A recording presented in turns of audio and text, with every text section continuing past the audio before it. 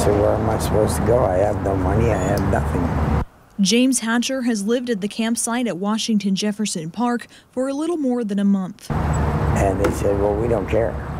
He was living in temporary housing after he lost his home to the holiday farm fire.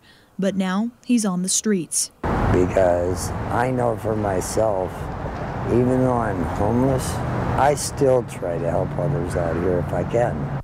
It's people like Hatcher who want to share their story, especially since many people might not know what they should about his situation. We're all stuck in a situation that we have a hard time getting out of. While I was here, police were called to this area in response to an assault with injury. While no one was hurt, this is exactly why some neighbors in the area are still frustrated.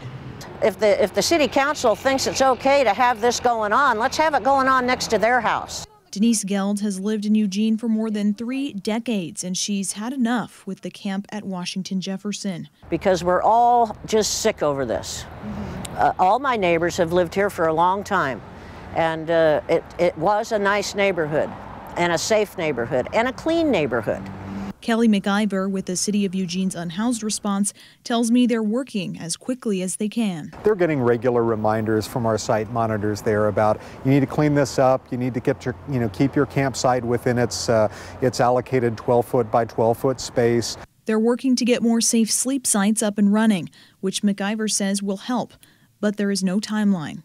And then just the ones that have already been approved, just trying to get those developed and open as quickly as possible, but no timelines yet to talk about when that might happen. So while they wait for more solutions, campers like Hatcher want people to be more understanding. There's a lot of us that are right here, right now,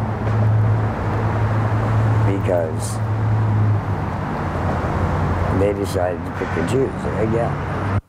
Reporting in Eugene, I'm Ariel Yakabazi, KEZI 9 News.